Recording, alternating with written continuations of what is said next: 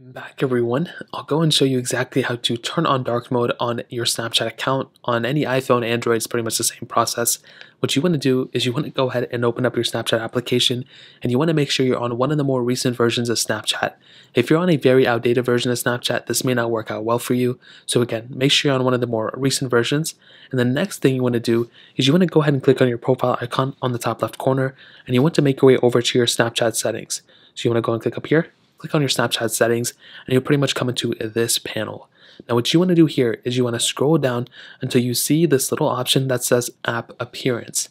Now you should be able to see this by now. If you still don't see this, you will have to update your Snapchat account. So keep that in mind. So what you want to do here is you want to go and click on App Appearance, and at that point you want to go ahead and change this to whichever setting you want to.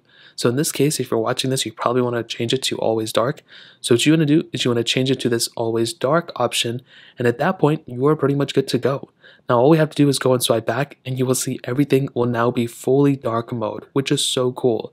So all these stories things over here and all your options here are also on dark mode too. So that's really it. Now if you want to take it off dark mode, all you have to do is go ahead and change your little option here. You want to go and click on the settings icon again. You want to scroll down until you see App Appearance, which is right here.